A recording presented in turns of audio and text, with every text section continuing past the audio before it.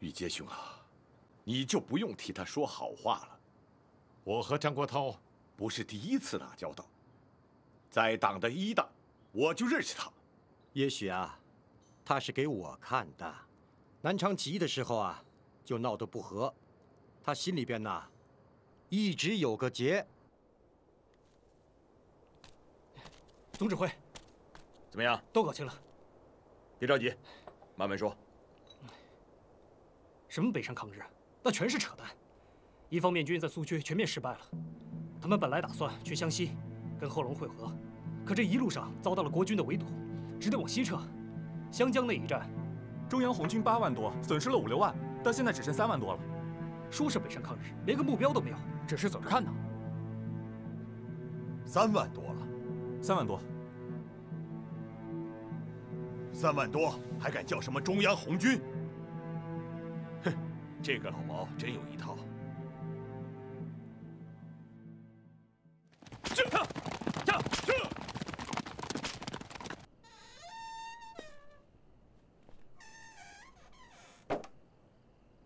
国焘啊！哎呦，玉阶兄，这么晚过来，真是辛苦啊，辛苦啊！你好，你好。来来来，好好好，坐，请坐。好，好。让总指挥久等了，我代表文天、恩来、润之来看望你了。哎呦，玉阶兄，这么一说呀，我就惭愧了。要说看望啊，我应该去看望你才对呀。论稿军队，你朱老总，那可是前辈。毛泽东和我都是党的一大代表，他让你代为问候是可以的。可这人来，在中央我曾经一直是他的领导，虽然后来接了我的常委，可毕竟是小老弟嘛。还有那个张闻天，我真是没有想到，这个秀才也能当上负责人。你说他要是真有心思来看我，却让你朱老总带个话，这是不是有点太那个了吧？国焘啊，你不要挑理嘛。我去的时候啊，他们正忙着呢，我就先来了。他们说了，过2天专门来看你。好，那真是谢谢了，谢谢他们有这份心。哎呀，3和罢一别，我万万没有想到，你我今天会在这个地方见面。是啊，7年了。当年和我们一同起义的那些人，许多人都不在了。彭湃、尔卓，我想起他们，我们这些还活着的人，就多了一份责任呢。你我都是从那次起义中走过来的，万幸啊，于阶兄，万幸啊！3和罢分别的时候，我就断定，周恩来搞的这次起义成不了事，所以分别的时候我跟你说的话，你还记得吗？我让你赶快另想办法，对不对？最后怎么样？潮州失守，珊瑚失利，紧接着全都垮了，大家各奔东西，跑光了吧？可是国焘啊，我们都是从那次起义中走过来的。往往失败是成功之母啊！成功之母？你朱老总才是成功之母呢！要不是你带领余部转战，今天谁还敢谈南昌起义？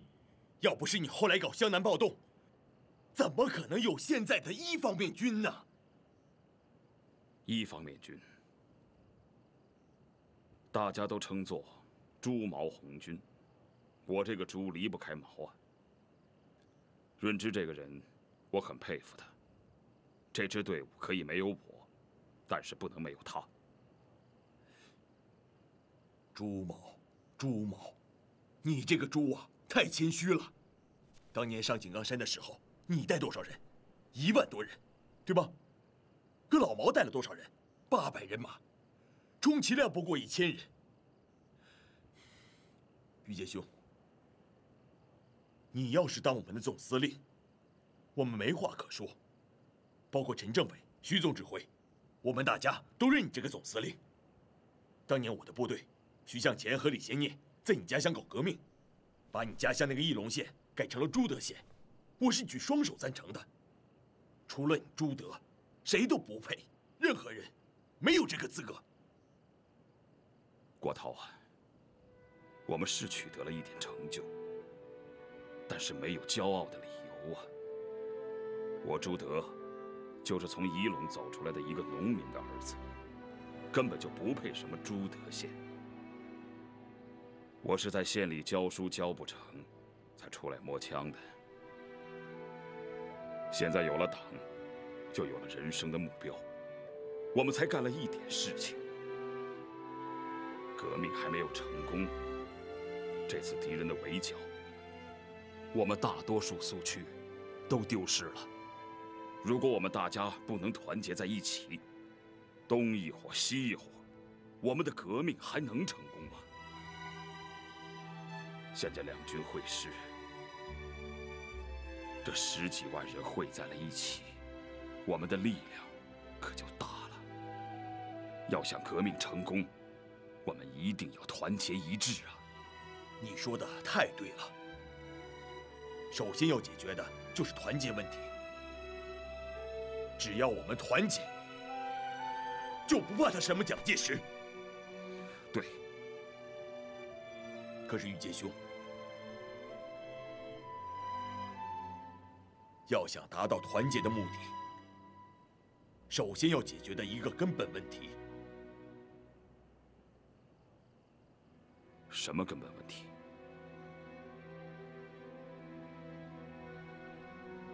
老总，这个你比我懂。哦，说来听听。你看啊，现在是2匹马拉一挂车，这匹马往这边拉，另一匹马往另一边拉。你说，这车能拉得动吗？拉不动，劲儿得往一处使。你拉一匹马，他拉一匹马，还是不行啊。那就这样。所以啊，首先要解决的就是军事统一指挥权的问题，一定要解决。我看张国焘的胃口可是越来越大了，看来啊，他非要军权不可呀。国焘同志毕竟是我们党的创始人之一，能力没有问题，资历也没有问题啊。红四方面军这几年能发展到将近10万人，与他和向前的领导不无关系。如果他实在要军权，就把我这个军委主席、总司令让给他，有利于2个方面军的团结啊。不行，绝对不行，什么都可以让。老总这个军委主席、总司令，绝不能让。没商量，非你朱老总莫属。要不把我这个总负责人让给他当？那也不行。你当这个党的总负责人是个明君，他要是当了总负责人，哼，乱子就大喽。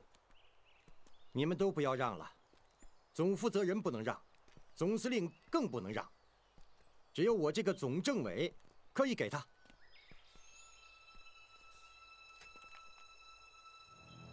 如果让他当总政委，那就由徐向前、陈昌浩任前敌总指挥和政委，让建英来当参谋长。我看这样不失为一种选择。那就征求一下国焘同志的意见吧。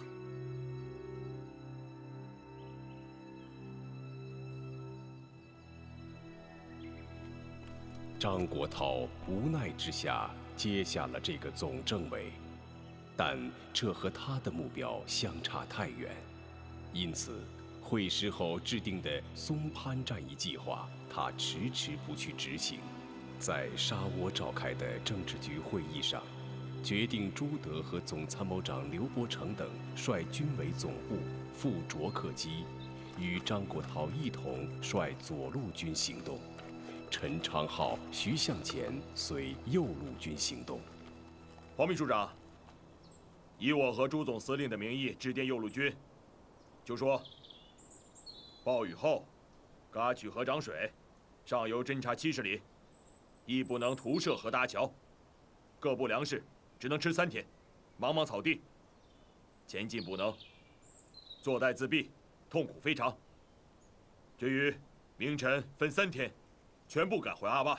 这电文的后面，把朱德的名字署上。 放在我的前面。是，明白，总指挥。就。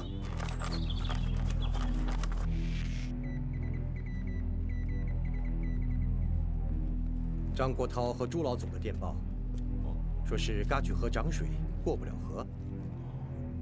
我看看，借口。这封电报肯定是张国焘一个人发的，老总不会发这个电报。老毛。 你说怎么办？天要下雨，娘要嫁人，随他去吧。张国焘他想南下，他是逼着我们听他的。捆绑不成夫妻，要走就让他走吧。让张国焘这样一搞啊，2支部队的隔阂就越来越深，一旦弄到不好收拾的地步。 那就危险了。恩来，你放心，天塌不下来。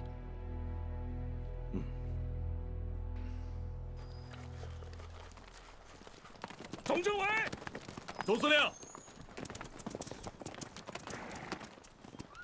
部队返回是怎么回事？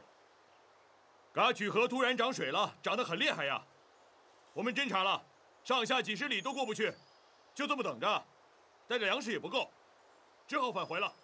嘎曲河是涨了水，可是问题不大，对我们红军来说算什么呢？从嘎曲河到班右与右路军会合，只是2、3天的路程啊！总司令，怎么，我的话你不信呐？我说过不去就是过不去嘛。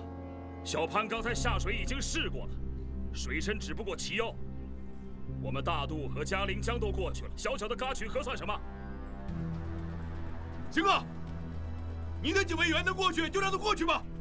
国焘同志，北上是集体会议通过的，这么严肃的问题，你怎么说变就变？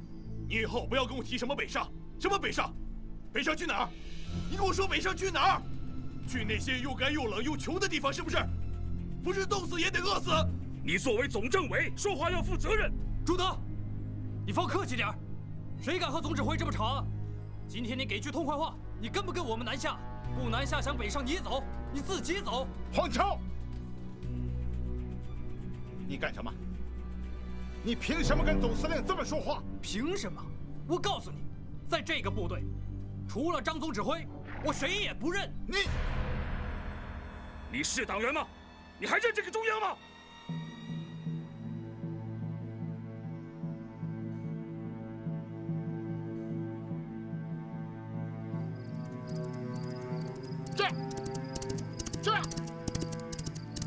这，建英有急事。对，这是张国焘发给4方面军右路军负责人的电报。恩来，你看，南下，彻底开展党内斗争。张国焘依仗他自己有兵，看来这是来者不善呐。依我看，为了避免冲突，我们1方面军13军团尽快北上。 什么时间？今夜立即行动。主席啊，那我们这么一走，不是把朱老总和波成他们丢给张国焘了吗？只要张国焘还打着共产党的旗号，我想他们不敢对老总怎么样。可是，一旦这2支军队相互闹起来，老总他们可就危险了。立刻通知林彪和彭德怀他们，赶快去。是。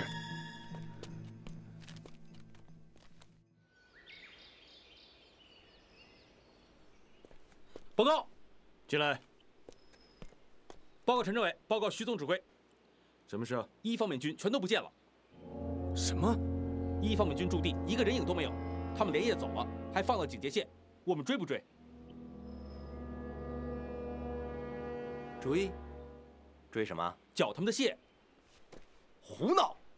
哪里有红军打红军的道理？快给总政委发报。是。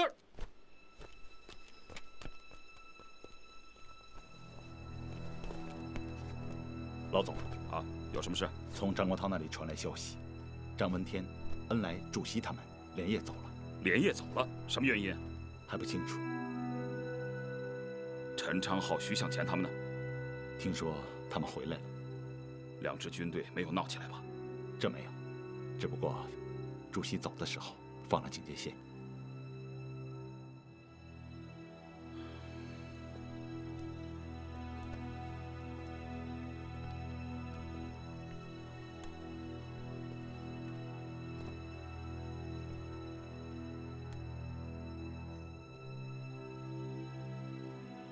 老总，我们该怎么办？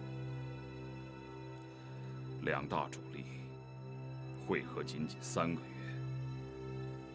就又分道扬镳了。咱们是不是通知一方面军的部队，我们也走？去哪儿？北上。如果我们也走了，这两支队伍就没有会合之日了。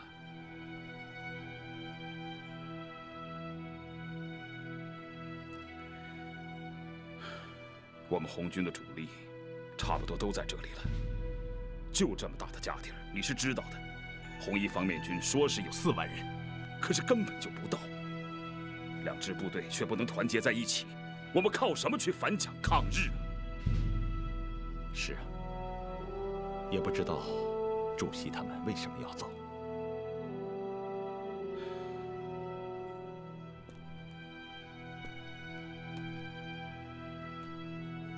这里面一定是有原因的，否则主席绝对不会草率行事。他们这一走，张国焘会不会对我们下手？他不敢。为什么？只要他张国焘还举着红军这面旗帜，他就不敢。除非他把红军这个牌子给摔了，去当军阀。可是你想过没有？他如果真的去当军阀了，他的手下有几个会跟着他走啊？主席一定是经过深思熟虑啊。况有文天和恩来在，他们一定是听到了什么风声啊。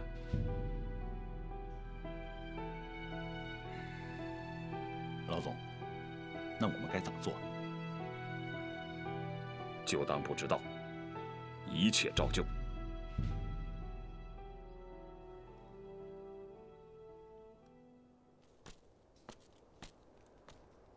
总司令。哟，国焘啊，呵呵，今天这么早啊？来坐。我知道你没什么事情，是要睡早觉的。我早？有人比我还早啊！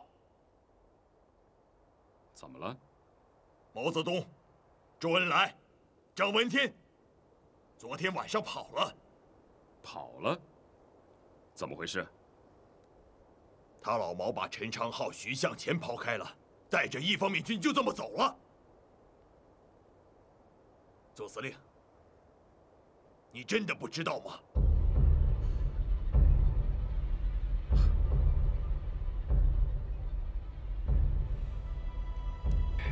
这里既没有电报，也没有电话，你说我怎么知道啊？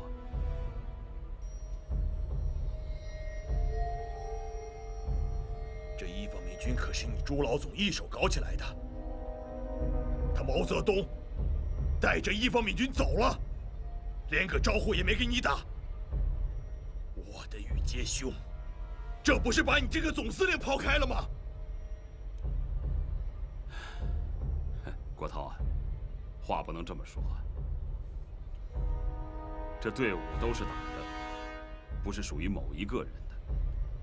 如果你我把这支队伍拉出去当军阀，有人会跟我们走吗？北上可是政治局开会决定的。如果你我一同北上，也就不会有今天这个事发生了。那他为什么半夜开拔？夜间行军也属于正常啊。他连你这个总司令，我这个总政委，招呼也不打，正常吗？正常吗？国焘啊，我们还是要了解一下情况啊。到底你是一方面军啊，我的朱老总。可是，朱毛，现在毛自己走了，你这个朱啊，他是不管了。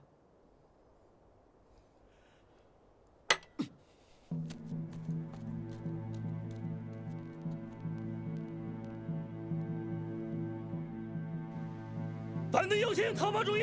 反对右倾讨伐主义！反对右倾讨伐主义！反对右倾讨伐主义！反对右倾讨伐主义！反对右倾讨伐主义！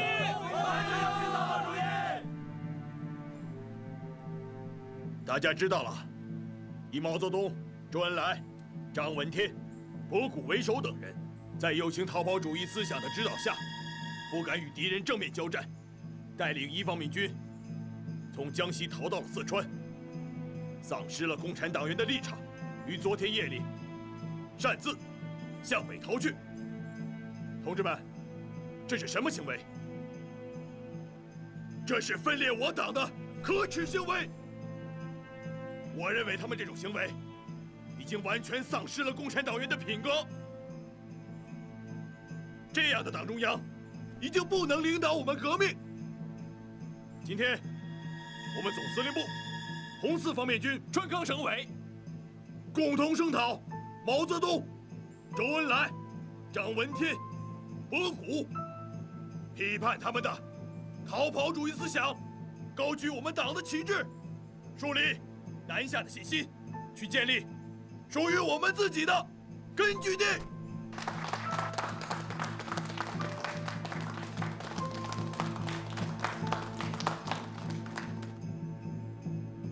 下面，请我们军委主席总司令朱德同志发言。总司令，你对毛泽东他们北上逃跑分裂行为，应该有所认识吧？你也来给大家讲一讲，大家欢迎。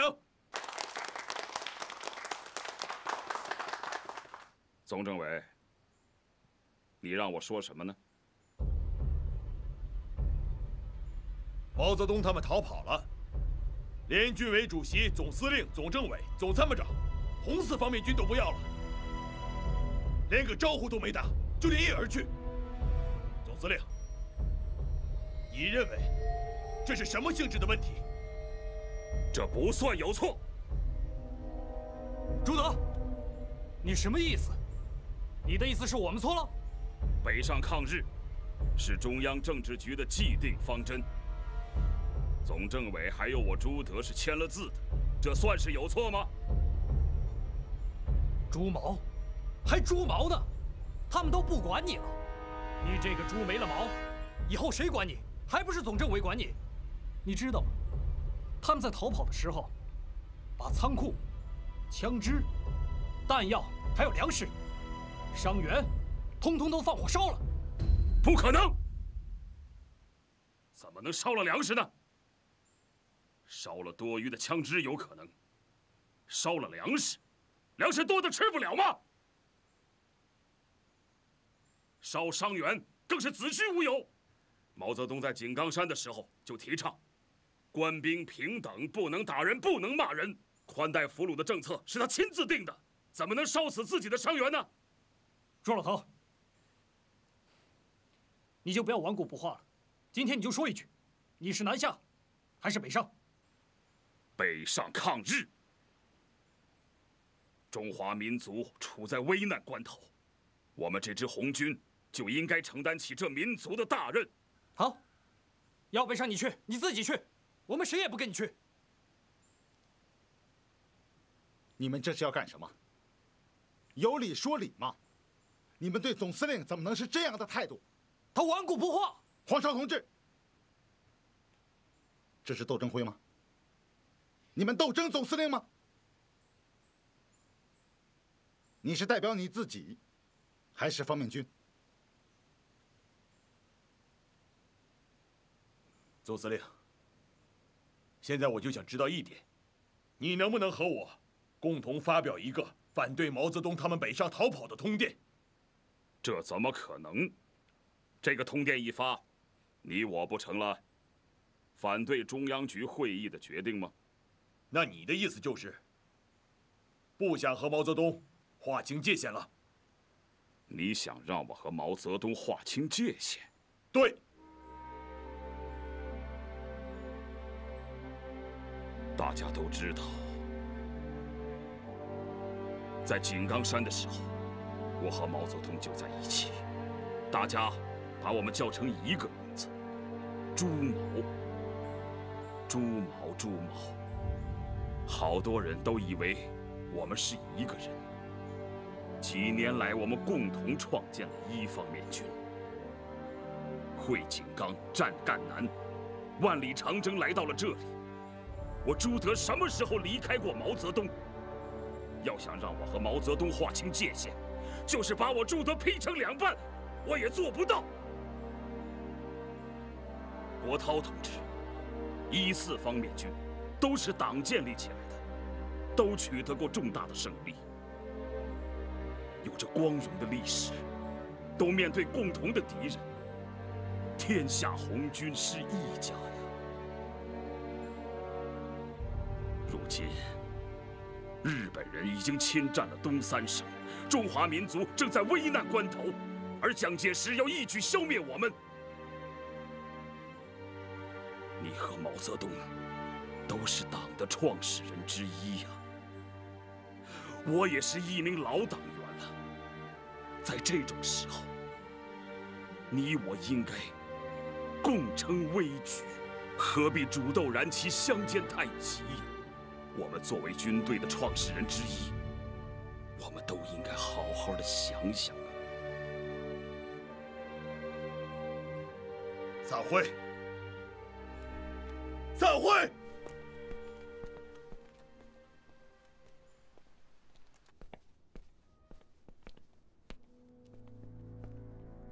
报告委员长，朱毛的部队和张国焘、徐向前的部队会师以后又分开了。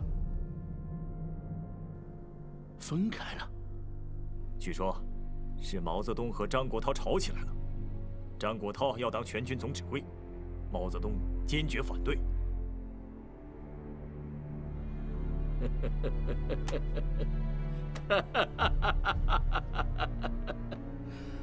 好啊，好啊，好啊！古语道：“天时不如地利，地利不如人和。”天时地利都在我们的手里，彻底消灭红军指日可待了。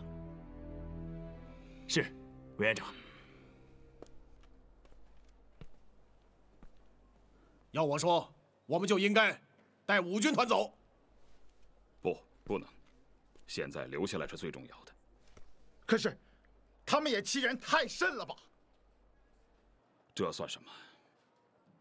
匹夫见辱，拔剑而起；而大勇者，猝然临之而不惊，无故加之而不怒。这才是最难最难的。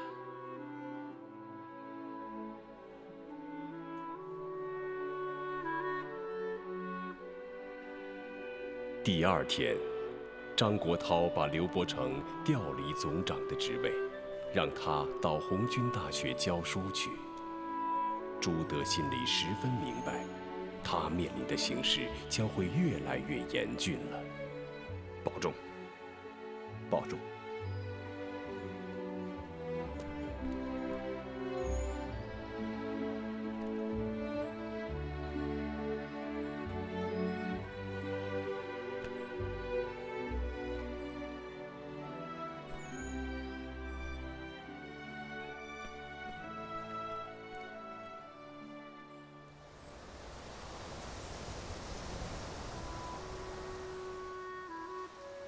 老总，他们会不会对你下毒手啊？他们不敢，除非他们想叛变。可是你看张国焘那天有多凶，没什么了不起的，为军阀混战而死，死了不值。现在为革命的利益而死，值。你不要害怕，我们不是一两个人。张国焘这么搞啊，违背民心，只能把他自己搞垮。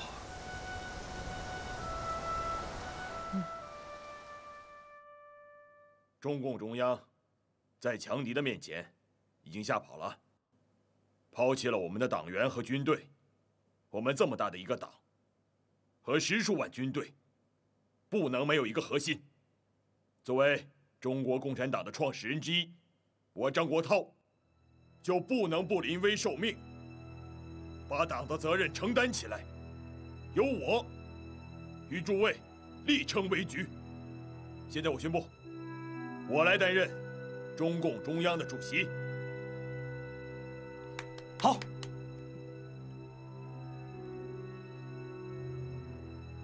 同时，我提议由朱德同志任中央政治局委员、书记处书记。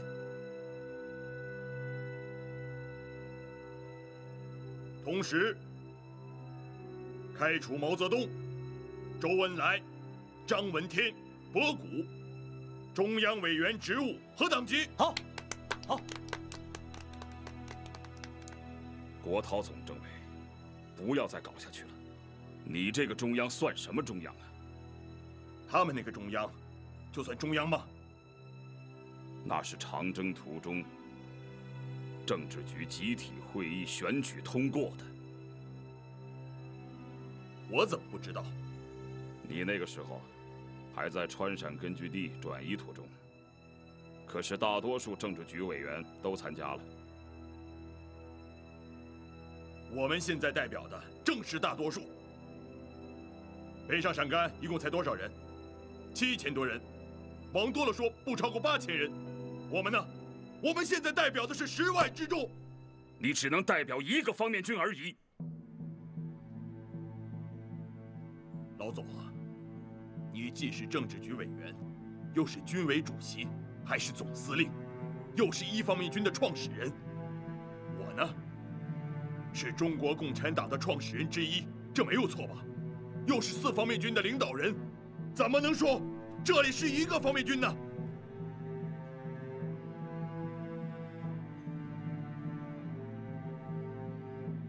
老总，你支持我，我们就代表全军，这个中央就是合理的。国焘同志，大敌当前，党内团结最为重要，不要让亲者痛，仇者快。在党内，你比我们大家的资格都老，孰是孰非，你应该很清楚。何去何从，望你慎之，不要一失足成千古恨。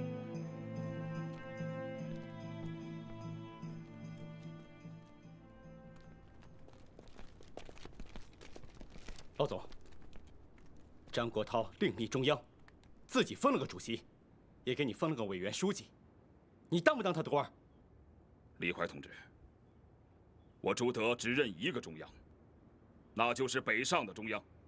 张国焘他算什么中央？他就是个军阀。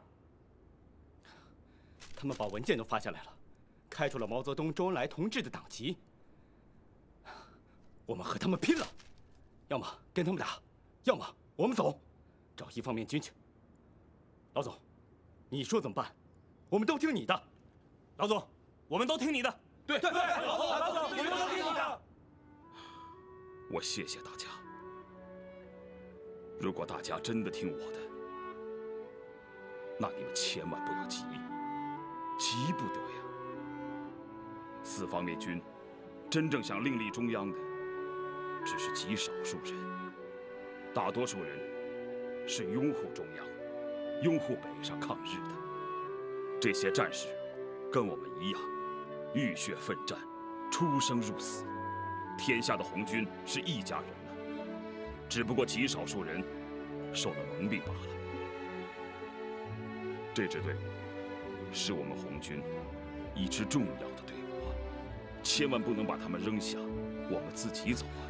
这打也不是，走也不是，那我们怎么办呢？任凭风浪起，稳坐钓鱼船。我们要相信，总有一天，我们会与党中央会合的。记住，千万要记住，革命一个人不行，3、5个人也不行，要团结大多数人呐。老总，老总，怎么了？不好了，保卫局开始动手抓人了。5军团的参谋长曹礼怀被人抓起来了。我去看看。就你一个人吗？他抓人是抓给我看的，我看他能不能把我也抓起来。走。是。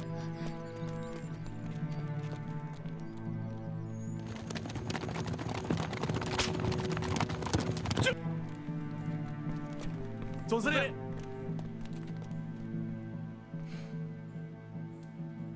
你们在这等我。是。你们看啊，从这里到这里，大家好啊！哎呦，总司令，总司令好，总司令好。老总有事啊？啊，国头啊，第5军团的参谋长曹礼怀被你下面的保卫局给抓了，你不知道这事儿吧？先别着急啊，这个曹礼怀是吧？啊，对，我真没有听说这事儿，没人跟我汇报啊，他犯了什么错误？朱老总，这个事儿不光张总指挥不知道，我和陈政委也不知道啊。是啊，有这回事儿，把曹参谋长抓了，我怎么不知道？我一猜你们就不知道，肯定是保卫局胡来。哦，曹礼怀这个人可能是在两军南下北上的这个问题上多说了几句话，他说说也就过去了，允许别人发表意见，即便他说的再过头，也比我说的轻多了。哼，就是抓我朱德，也不能抓他呀。啊，曹礼怀这个人，他非常能打仗，是一员虎将，第5军团全靠他打仗的。怎么能这样啊？即便他说错了话，也得给他一个改正错误的机会嘛。嗯，国涛啊，你和常浩很忙，要不然让向前去过问一下，让曹礼怀回军团打仗去吧，好不好？行啊，就按老总说的办。向前，你现在就跟老总一起过去看看，这个曹礼怀哦，曹礼怀犯了什么错误，检讨一下，抓紧时间就跟老总一块回去。好，我马上跟老总去一趟。那老总就这样。那行啊，你们先忙啊。哎，老总请。好。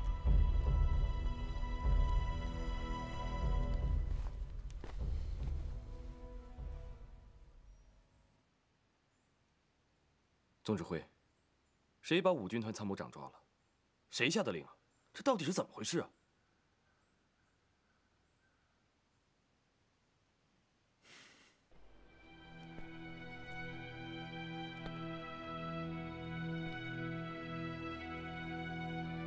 老总，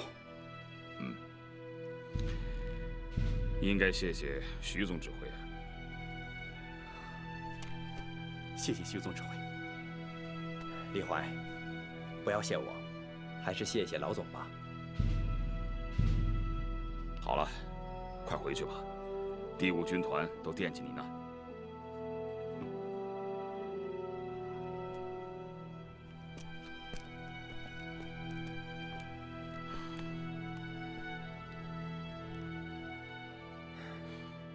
向前啊，非常时期风来雨去，很多事情全靠你了。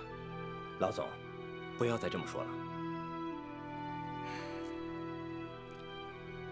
谢谢你，我们的交往并不多。可是，在我们心里，早就了解你，老总。你不光是红1方面军的老总，也是我们红4方面军的老总，更是全军的好老总啊。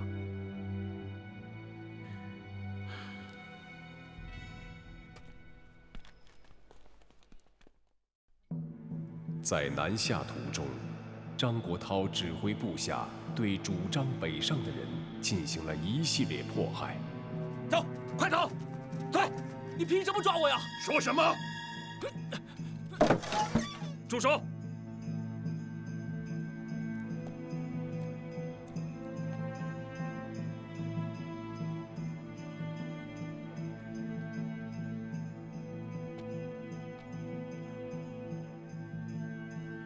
把他放了。后来，甚至把老总的妻子康克清也调离总司令部。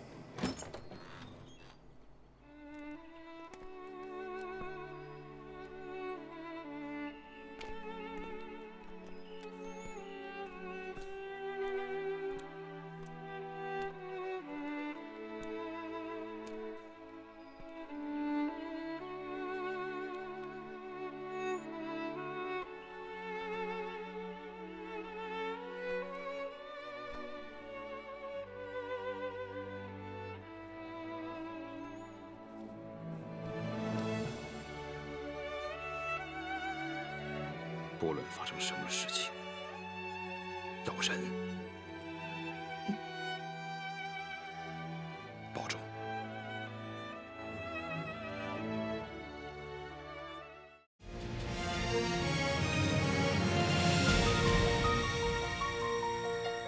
扁担弯弯3尺多，跳呀跳，一路上8大山翻过，即使在风雨历经蹉跎，但的是家国山河。